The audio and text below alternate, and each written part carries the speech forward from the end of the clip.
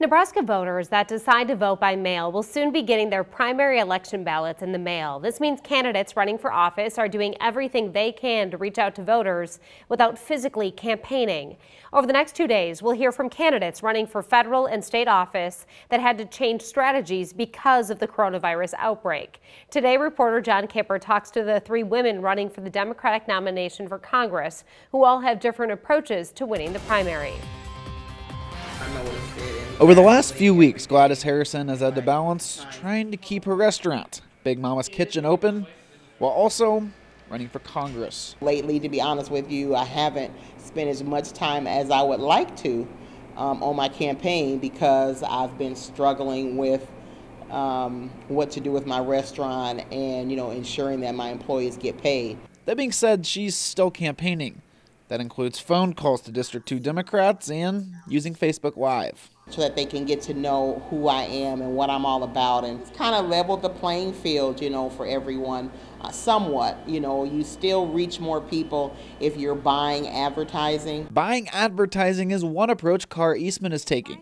The 2018 District 2 Democratic nominee is pushing out this ad for those that'll soon be voting by mail. Early voting is starting. People are filling out their vote by mail applications early, and we wanted to make sure to get the message of the campaign out as early as possible. That has not been Eastman's only approach.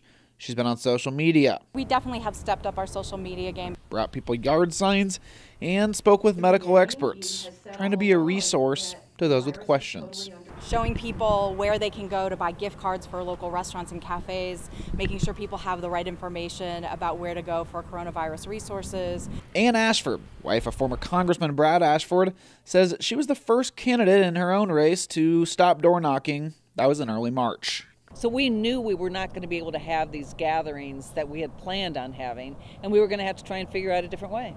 Now she's doing more mailers, calling people, but also twice a week doing virtual town halls on a variety of subjects. It's not as good, but it's as close as you can get to having that large gathering, because the major purpose of any candidate, I think, is to make yourself accessible to the voters. Now still the question remains, will not being able to get out in Omaha and campaign help or hurt any one candidate? If it's going to hurt anybody, it might be Gladys.